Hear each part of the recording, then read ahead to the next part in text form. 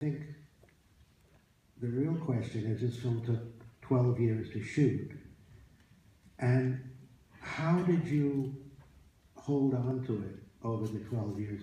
How did Richard keep everybody together, and how did you, not the crew, so not the cast so much, but the crew, did that change, and did your editing? I was one of the few crew members that did all 12 years. I think there maybe was one or two other people that showed up every year for 12 years. But the film kind of drew everybody in. Everyone was so committed and passionate about it, and Rick is the kind of person who just engenders goodwill everywhere he goes, and people want to work with him. For me, I worked every year for 12 years. He would shoot for 3 or 4 days, and then I would come in for a month, or 3 weeks or a month, depending on how much money they had already spent that year. And I really just tried to stay in the moment of that year and not really worry about what was coming next, because honestly, we didn't have a written script for the entire film. The script was all in his head. He knew where it was going to start and where it was going to end, and he had islands of things that he knew he would touch on in those 12 years. But I didn't know what was in his head, and he didn't really share it with me all at once. He kind of shared little tidbits. So my goal really was to just make each year resonate.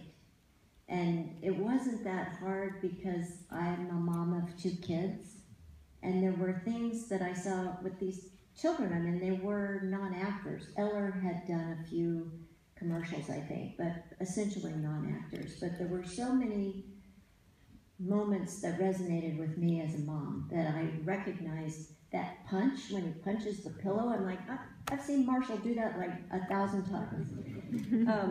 So there were things in the dailies that jumped out to me that felt real and true and honest, and those were the moments that I just kept mining and mining. And that kind of was my mantra throughout, was to just keep it real. I mean, Linklater's films are grounded in reality, most of them, and that was my mantra, to just find the real moments and put one foot in front of the other each year. And then after about 5 or 6 years, when we would screen the assembly of every year we would screen however many years we had, I started to get a sense of what was going on. I mean, I really didn't realize that the cumulative effect of all of those little tiny, real, seemingly inconsequential moments were going to build a life. So it was an extraordinary experience, basically, and my goal stylistically was to have it not look like 12 short films. So I was very conscious about stylistically keeping the editing style the same.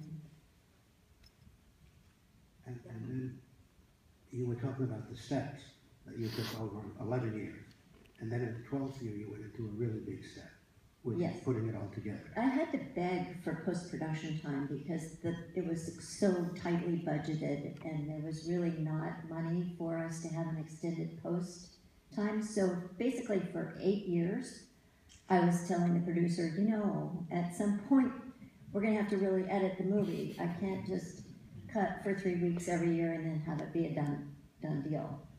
And so they did plan for me to have extended time. The other thing was that there was an ongoing music project. Every year we would research the top songs of the year. We had lists and lists of genres of what Dad would be listening to, what Mom would be listening to, what the kids would be listening to. But Rick and I, that's not our generation of music. It was difficult for us to think that we were going to be able to wisely select music that a kid would be responding to. So we did the research on all the songs, and then we gave these lists of songs to some neighbor kids of mine and to some interns that were the same age as Eller would have been in those years. And we got notes. Rick asked for like a little paragraph about each song, and we would get responses like, I remember listening to that song as my mom would drive us to soccer practice, and my sister really loved that song, but all the guys hated it. Or, you know, things like that that were personal. So we used that as a guide of like what songs were speaking to that generation and tried to stay really authentic with that. So in the 12th year, I had 12 years of music research, and we had basically not put any songs into the movie until the 12th year. We had the original songs that Ethan wrote. So a lot of that last year was about building the soundtrack to the movie. And it did change, of course, with the clearances and all that. We had to switch a few things out, but that's how that came together. It's a remarkable achievement. I've never heard of 12 years of work on a film, ever. And it's kind of wonderful. So my earlier question, because we're reaching the end of your section, how do you work with a director to get your point of view across if you're in a disagreement? I create multiple versions, and I will kind of keep my selected version unannounced, and I'll screen multiple versions. I'm a very persuasive in the cutting room, but I'm also a good listener. And I do try to, I don't draw a line in the sand and say, my version, your version. I really try to collaborate and find a meeting ground where he's happy and I'm happy. The director's happy and I'm happy. And so I create what I call combo cuts. So I'll have, multiple versions, and then I'll have the combo cuts. And, I just feel like I have to listen, I have to embrace the intent of whoever it is that I'm working with. And I think I'm pretty successful at that. And I'll tell you one story real quick, about why I found that line in the sand to be difficult. Early on, one of the very first features that I cut, the director was Rip Torn, who is an actor that you may or may not know. And he was wild and crazy at that time, and he was directing this film, and I created a version of a reel that I thought was perfect. Like, I didn't want him to touch it. And I argued with him about it.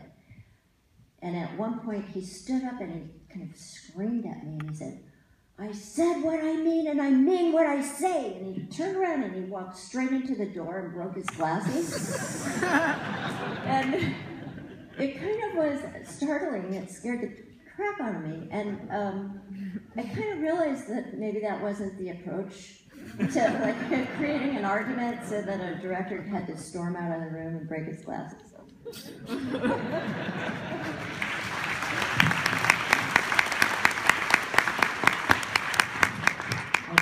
That's very wise.